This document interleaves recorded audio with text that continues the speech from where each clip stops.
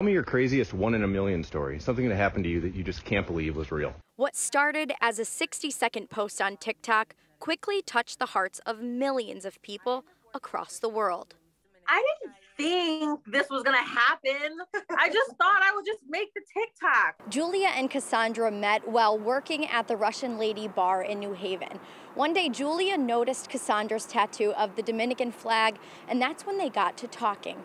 What they both didn't realize at the time is that they were both adopted from the Dominican Republic. Now, coworkers always told them that they looked alike, so they just went with it. We had an event one day and I bought a shirt that said I'm the big sister and her shirt said I'm the little sister.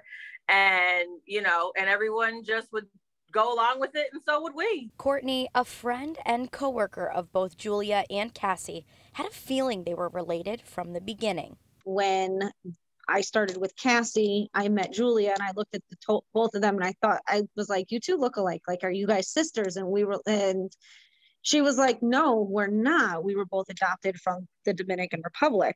And I was like, well, you guys look a lot alike. Like, there's got to be something going on. They have similar facial features. Like Cassie has that very, like, that rounder face, the cheekbones. They both have that rounder look to their face. Rewind to when Julia was adopted. Julia's adoptive mom flew to the Dominican Republic with another adoptive mom to meet their babies. Julia's best friend Molly was adopted the same day at the same time as her, and their mom stayed close as well. What they didn't know until about almost 30 years later, their paperwork was accidentally switched at birth. So her best friend has her paperwork and she has her best friend's paperwork. About 5 years ago, when Julia and Cassandra got serious about figuring out if they were in fact related, they realized their adoption paperwork didn't match up, but Molly's did. Molly's ancestry DNA results said that she was cousins with Cassandra's sister, so she couldn't possibly be her biological sibling. She was like, well, I can't be her sister then, but my paperwork says that our mom is the same mom. And then we were like, wait, what? Like, what's going on here? And I felt like I was kind of the missing piece to this, like, mystery. So that's why I finally agreed to do the 23andMe, because if Molly didn't do that, we would have never done this. And after 2.5 weeks of patiently waiting, the results were in. We're sisters! And so, by fate, friends turned into family.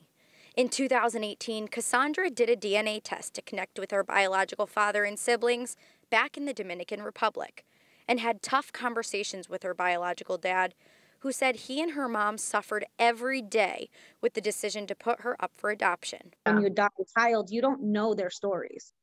He said to me, Miha, you have no idea what it's like to be poor and hear your children screaming because they're so hungry and you have no money to feed them. And, like, my heart just broke for him.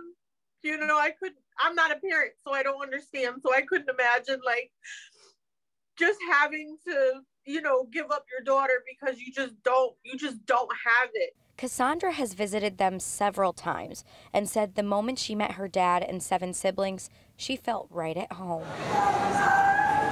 There is just an enormous amount of people standing there with t-shirts with my face on them. And it was the most emotional thing I think I've probably ever been through. And my father and I just embrace each other, and, like, he would not let me go. I would not let him go. Julia had no interest in finding her biological family. She didn't want to, and I know her resistance, a lot of it was because, it's tough when you are adopted. I'm not, but I do have other friends that are, and, not knowing who you truly are and knowing your sense of reality could change is scary. But now that she has a partner to navigate this new journey with, she's all on board. I've actually met the family over FaceTime. And it's just a great moment. And I definitely want to go visit them now. I just didn't have any interest, doing it by myself. I just didn't, you don't know what your, DNA is going to bring up. A true 1-in-a-million story of happiness, family, and love. Lauren Zenzi, Fox 61 News.